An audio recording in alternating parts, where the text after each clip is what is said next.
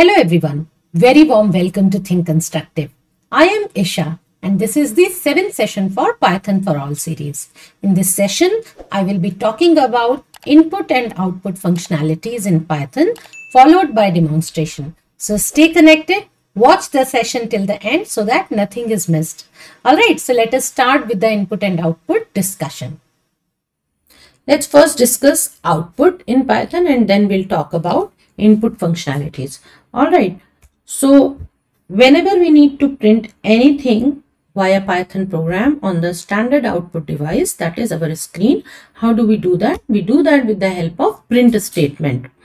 Alright, so print function, print statement is already provided by Python, and you can directly use or call this function to print any data on the screen. What is the syntax for that?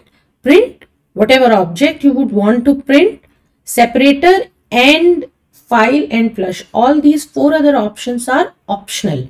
There are already given and default values for that. If you will not specify any value to the separator or end or file or flush, then these will have their own default values. So default values are written here. So for separator, it's like blank, and will by default be having end of line character. File will always be standard output. So whatever you wish to print, that will be printed on the standard output device. Alright, and then flush will by default be false. So by default it won't flush anything from the system cache.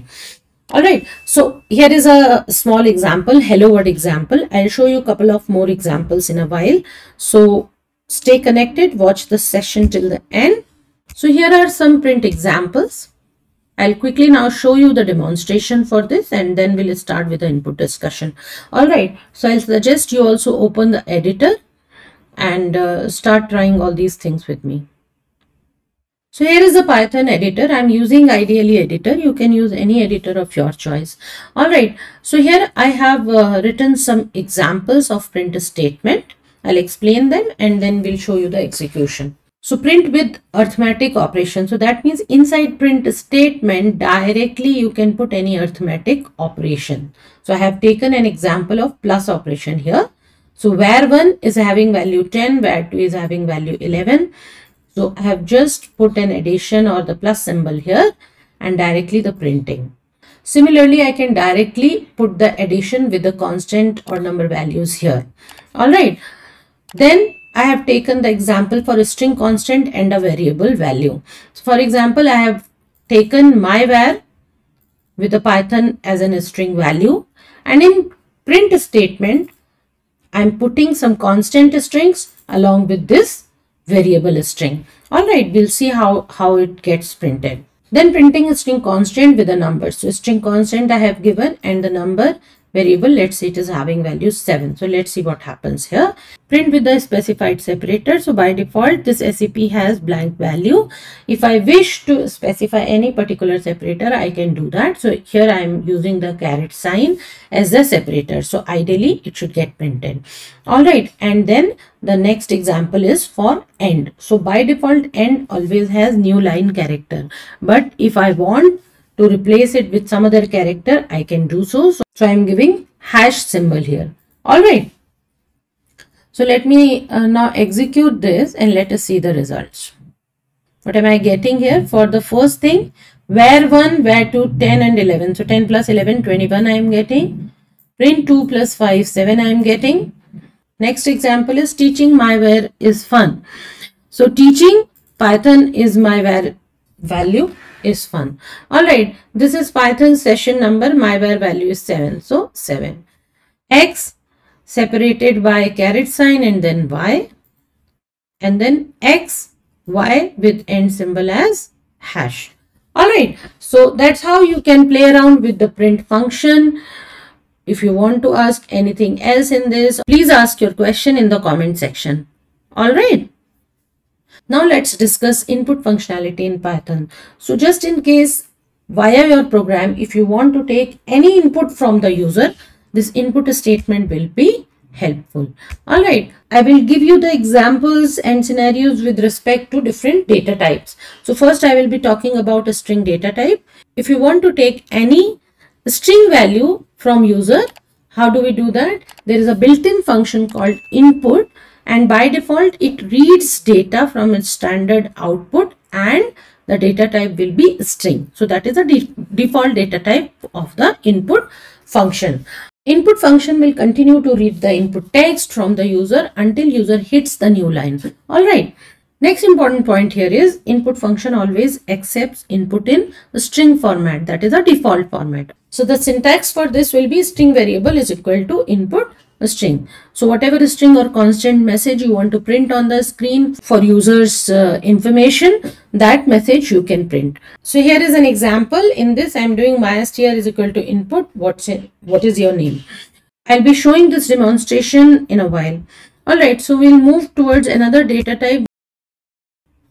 So let's say I want to take the user input for integer values. How do I do that? I will use int function with input. That means input should be surrounded by int function like this. So on the screen you can see int variable is equal to int, then input, and then whatever message you want to print on the screen for users information. So here is an example for that. My int is equal to int input, which session number is this.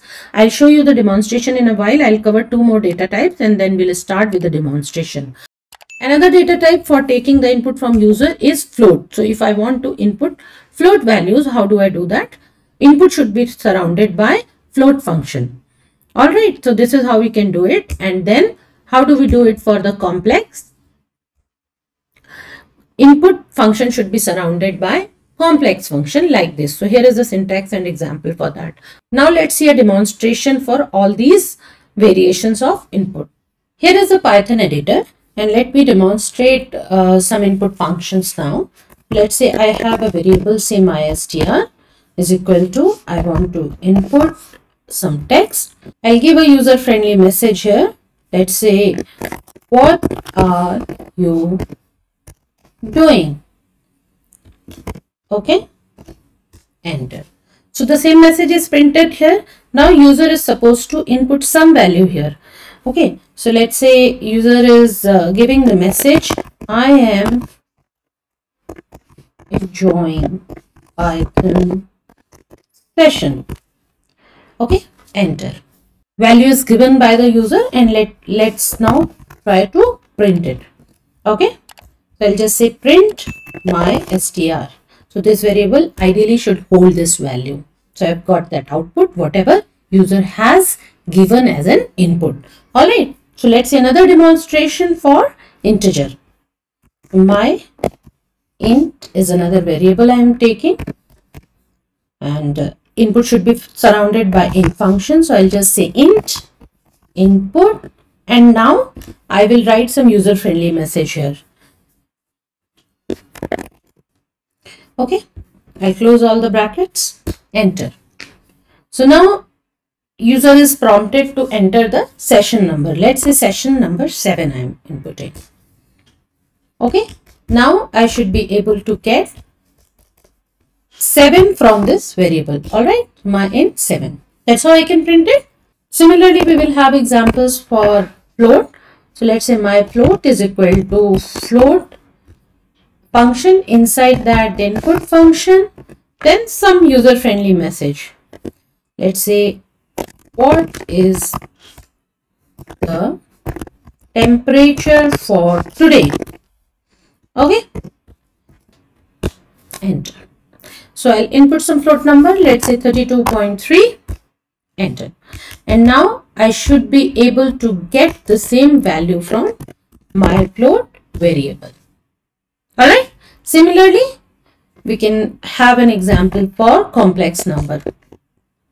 I'll just say my complex is equal to, complex method should be used, method or function, so I use it interchangeably. Okay, so I'll just say complex input and some user friendly message. Let's say enter a complex number. Okay, I'll just close everything now and say enter. Enter a complex number. Let's say I'm inputting 12 plus 8j, because j indicates that this is a complex number. All right, so the moment I will just say print my complex, what should I get? The complex number whichever user has given. This is how you can try out different variations of input functions, and whatever doubts or questions you have, please ask them in the comment section. Okay, what all we have covered in this session? We discussed output with the help of printf statement, and we discussed input with the help of input, int, float and complex functions, followed by the demonstrations. I hope this session has given you a bit more confidence on the Python programming. Thank you everyone for watching the session till the end. I hope after watching this session you felt a bit more comfortable with the Python programming. Whatever your thoughts are, please leave your thoughts in the comment section below. That will be very helpful for everyone. And if you really like this session, please hit the like button and subscribe to the channel and share it with more and more people so that everyone will be benefited. Thank you once again. Bye for now.